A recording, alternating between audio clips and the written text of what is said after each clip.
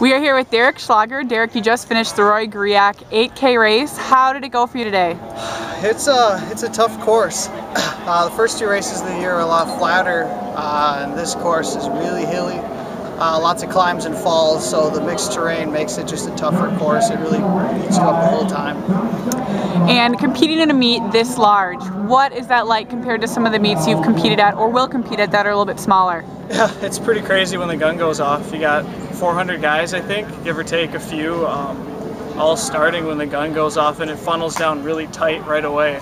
So it makes for an interesting first 400 meters. You got to get your position right away, and just try to relax a little bit. It's hard to relax when you're in such a tight crowd too, so it's a different element, but it is a lot of fun. And last week you had a career best. Now, are you where you want to be this season, or do you still want to improve? Yeah, running a career best last week was a great confidence booster. It just indicates that the training we did over the summer and then initial part of the season is going well. We're ahead of where we were last year, which just sets up the rest of the year even better. Everybody on the team PR'd last week, so I think we're sitting really well just relative to the past years. And you have 2 weeks now before your next meet.